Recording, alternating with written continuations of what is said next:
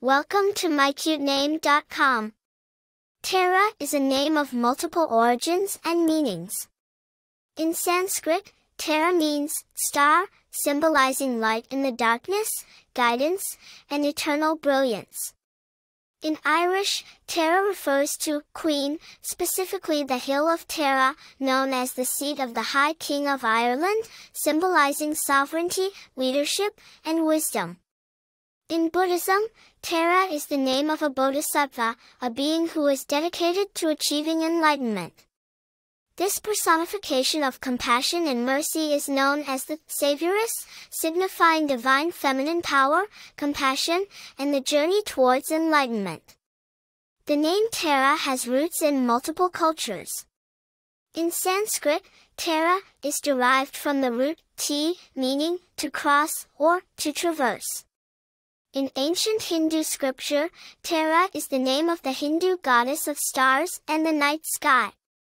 In Irish origin, Tara comes from Teamhair, meaning elevated place, referring to the Hill of Tara, the ancient seat of the High King of Ireland.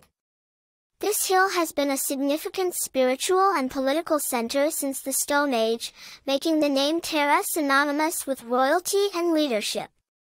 In Buddhism, Tara is a significant figure, a bodhisattva who represents the virtues of success in work and achievements.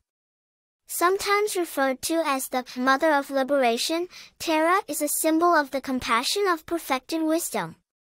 Famous people named Tara. Numerous influential individuals bear the name Tara, like Tara Reid, an American actress, or Tara Brach, a well-known psychologist and proponent of Buddhist meditation. Popularity. As a popular name, Tara has consistently ranked within the top 1,000 for baby girl names in the United States.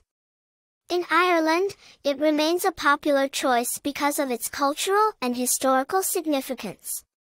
Personality traits. People named Tara are often thought to possess qualities like leadership, wisdom, and a nurturing spirit.